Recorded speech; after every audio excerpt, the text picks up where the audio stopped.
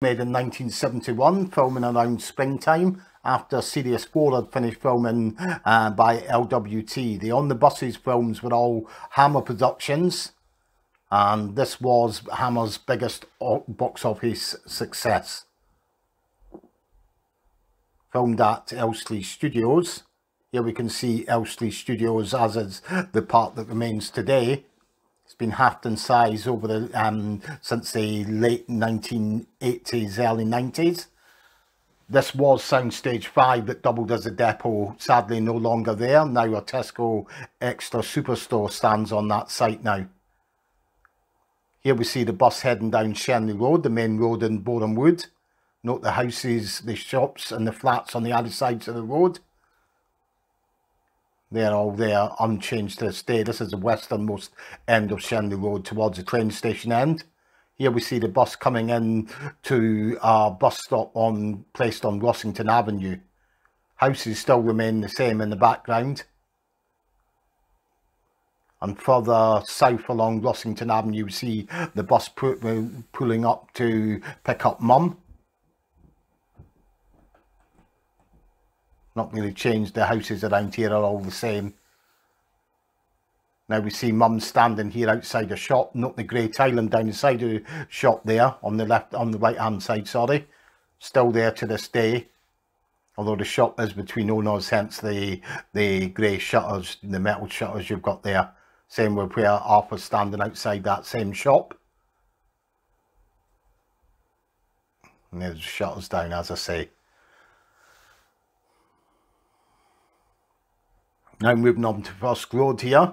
Note the dip in the road and the houses on your right hand side. They're still there to this day. Over on the left hand side of the road you can see there's a bit of building works going on there. Some houses and more trees planted. And you can see Blakey here getting splashed. Look at the balcony on the side of the house in the background. There it is. Still there to this day. The houses haven't changed there at all.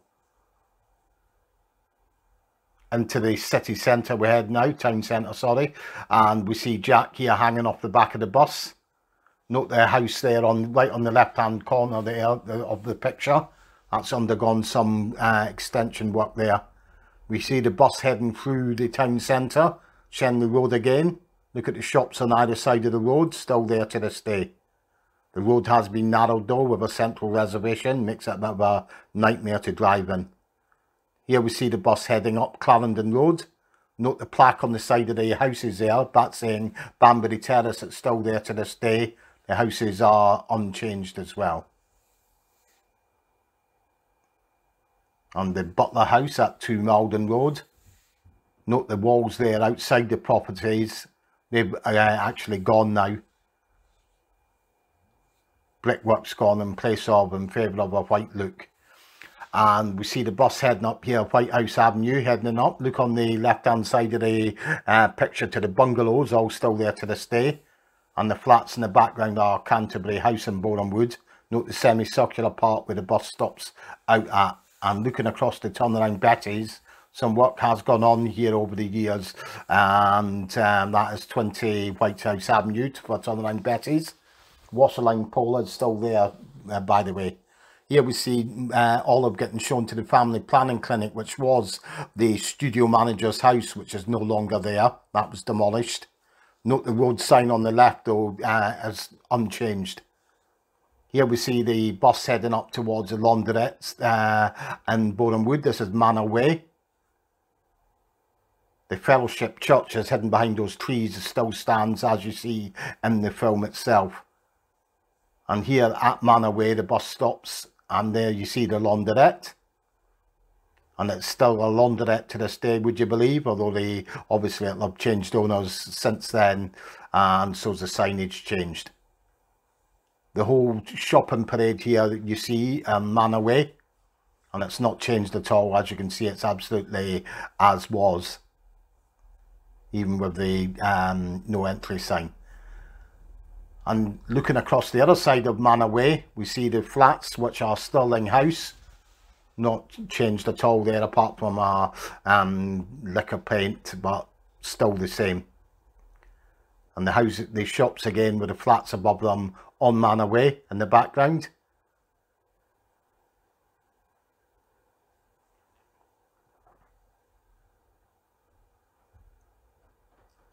And looking back down, looking north on Manor Way, you see the house in the background there.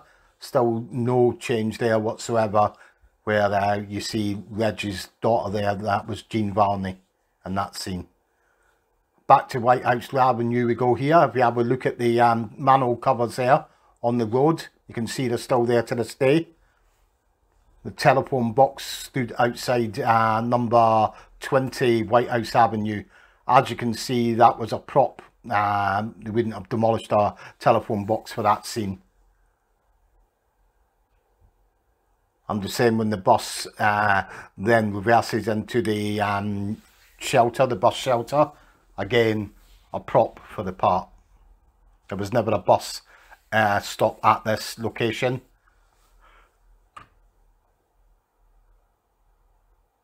And here we move on to the Chiswick skid pan, which was closed in the early 1980s, demolished in 1987. And there's the buildings that we see in the background there. It's now a business park, so it's totally different to as it was. And this is back to North Borehamwood again we head. This is Werribee Road here. Note the houses underwent some cosmetic changes, but still structurally the same. And we head a little bit further away for this location, although it's part of the same scene. This is on Gateshead Road. So the houses in the background haven't changed. The lamppost still there as well. Then we head back to North Borehamwood again, and we see the bus heading down, diverted down. This is Cromwell Road here. Again, aesthetic changes here. The house is structurally the same, but the uniform white look has gone. And this is at the foot of Cromwell Road when the bus sees another diversion sign. Note the lamppost still there, as is the alleyway round to the back of the properties. So it's not changed at all. And then the bus turns along Cromwell Road. Note the electricity pylon on your left hand side and the telegraph pole and the lamppost all still there to this day. In Cromwell Road, Borehamwood. And again, Cromwell Road. Note the lamppost here, it's still there to this day, although it's a more modern design. Concrete lamppost gone. And here we see the bus heading along Leeming Road. Note the shops on either side of the road there and the flats in the background. Still there to this day.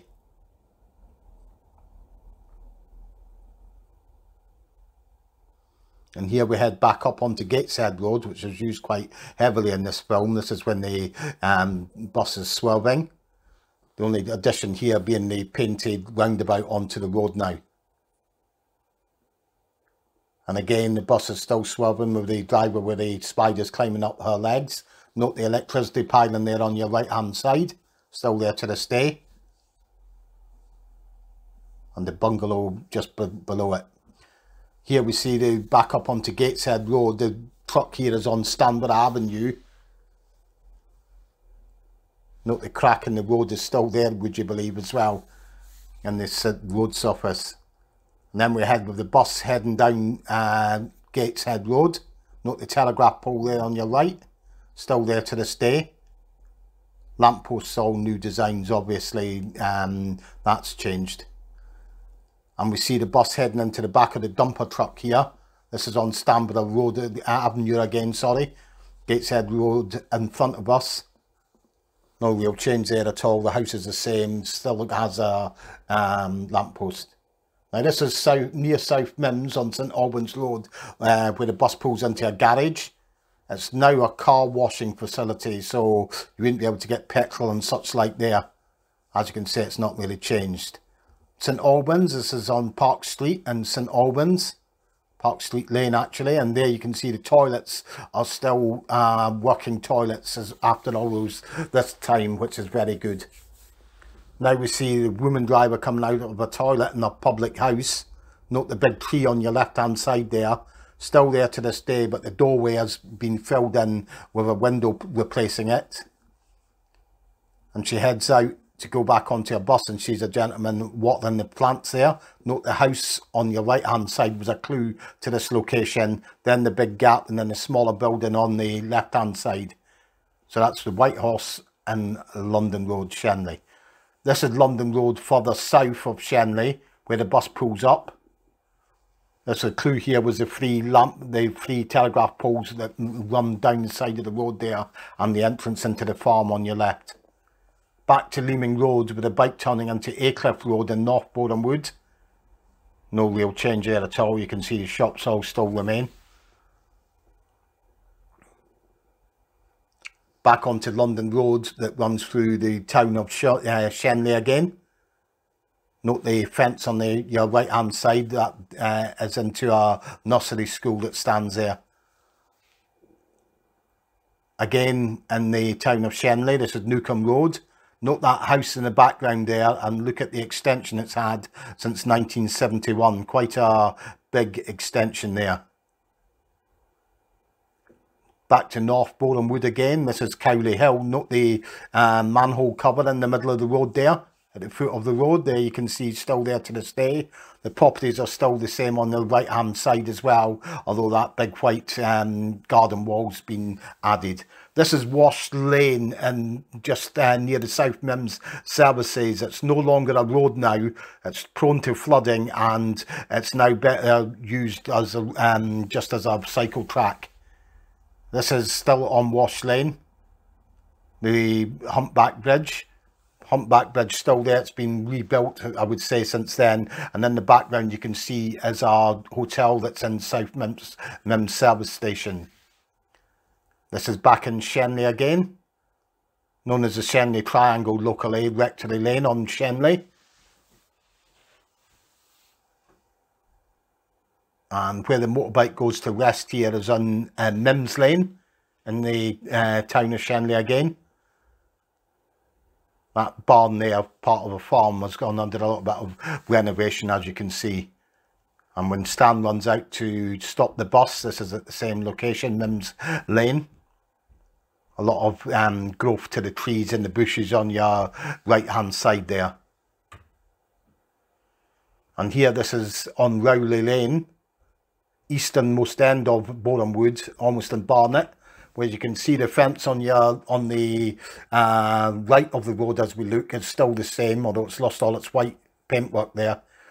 And when the driver sees the diversion sign, again Rowley Lane, and you can see the bushes and trees have grown up a lot since 1971. This is part of what was the old part of the studios that was knocked down. The building there was an admin block. It's now gone, of course. You can still see the side of our hotel there, which is now the Elstree Inn, was the Grosvenor Hotel. This scene was filmed on Bullhead Road, number 188 Bullhead Road. As you can see, same door, same windows. So not a lot changed there, although that has maybe going to change in the next few years, as there's a new owner there. Now on to the closing credits. We see the bus heading along Brook Road. Note the park on the left hand side of the road there. And the houses still remain the same on the right. Heading closer towards the studios, heading in towards the centre of Borehamwood. Note the house on the left hand side there, still exactly the same. I think that's Stratfield Road there, where that house sits on the corner of. And we see the bus heading up Broffinge Road on your left, right hand side. No change there at all. So that takes us through the filming locations of the first spin-off film, and I hope you enjoyed that, and we hope to do it again.